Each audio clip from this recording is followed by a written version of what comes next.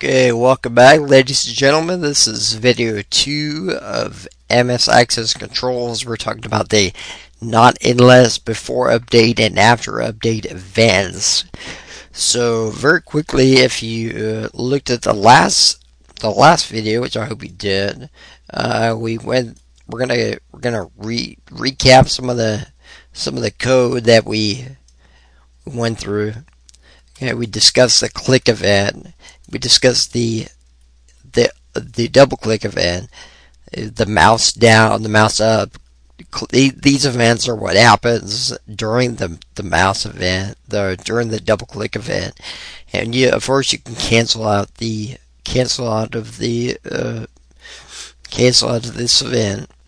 Got focus. Whenever you click on something, when you lost focus, you've left the text box. Okay, you want to continue.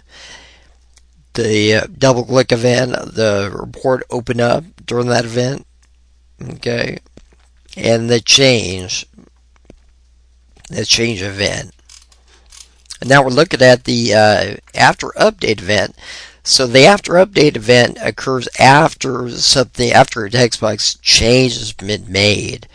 And the before update event happens before an update is made. So you can cancel that. So it's before the actual change is committed to the database. The after update means it's already been committed to the database. That's why I say that the change was completed. So let's go to our form here. Before update and after update.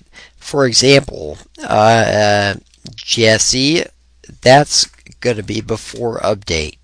Okay, because we still have this little pencil going on up here in the top left corner of the form. Okay, we're still in pencil mode. And pencil mode means edit mode. Then Jesse is down here, so we haven't really committed it yet to the database. Now, when I press my tab key or my enter key, okay, save changes. It asks me, I can save the changes. Again, I'm in edit mode here. I can cancel out of this before update event and say no. Change will not be saved, and then it's all good. Okay, changes are not saved. I could also commit the changes, and then the after update event fires, and it says change was completed. Okay. Alright, then I move on to the next record. Alright, now, a very important event, NotInList event.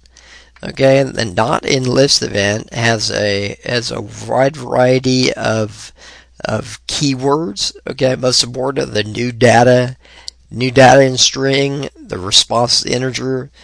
Okay, this is really important. It'll make your application look very professional. Okay, now I added a little form called form add book title, and I just bound it to the table, the book table, and I put it only has one record that shows up as blank. Okay, in add mode.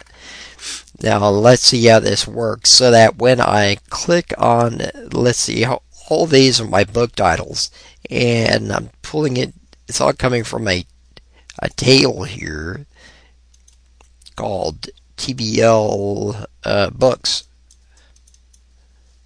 There it is right here. Alright, so very quickly we're going to go and look at adding a new title. Okay, let me see, Stephen King, it's off the top of my head. And that's not a current book title, so would I like to add it? Yes, I'd like to add it. Excuse me. And adding a book title, okay, I'm saying on the open event of the form, I can program in, I can put the open arguments here, Stephen King, and then okay, and click. That's really not supposed to be there, but so now that's added to my selection here. Now I will make a video number 3 because I notice that my time is running out. So I will make a 3 and I'll go through that code again. So again, thank you so much for viewing, and make sure that you rate and subscribe to this channel. You can rate the video, get the code using this video at VBAHowTo.com. Great. We'll see you in the next video. Bye-bye.